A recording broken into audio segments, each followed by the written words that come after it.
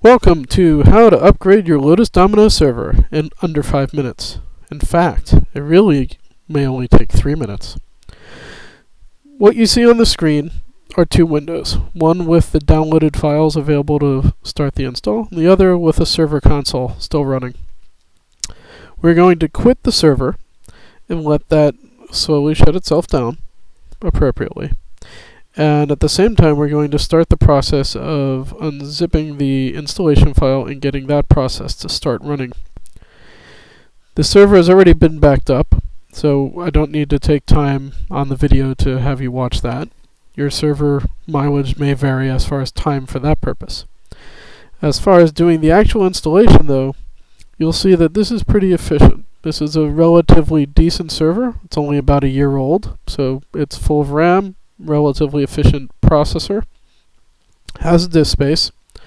There we go, the server console's finished, and the server installation file is just about to get ready to start its process. I'm going to minimize the window so we get a full screen effect.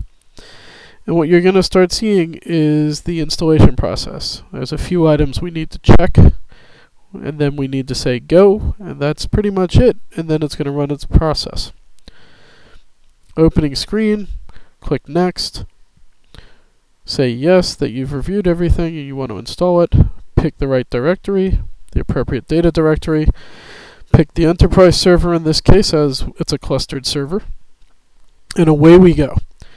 And now for the next minute and a half or so, it's going to update the server. When it's done, it's going to pop up and say you need to restart your server to accomplish the completed installation. For the sake of time, I did not bother to video that because I can't anyway. But suffice it to say, between the time the server has gone down and the time the server would come back up for your users, it would be about 5 minutes, give or take. Obviously depending on hardware and speed, etc.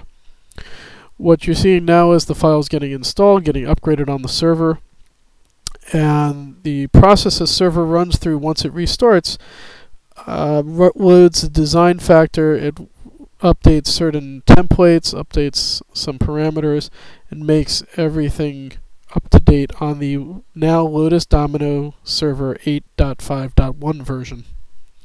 The server, if I didn't say before, was running 8.5 Fixpack 1 prior to this update. It was also running same time. This is not an approved recommended solution from IBM. However, as I know, it does run. Now you see it's just about finished at the 100% mark. And yes, there's even more to do after 100%. And then it's going to be done. And it's going to say, please restart your server at the next chance. And that's going to be all there is to it.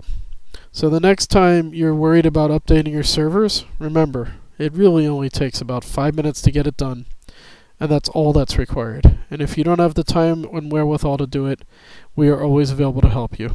Thank you, and we hope you've enjoyed watching this video, and have a great day.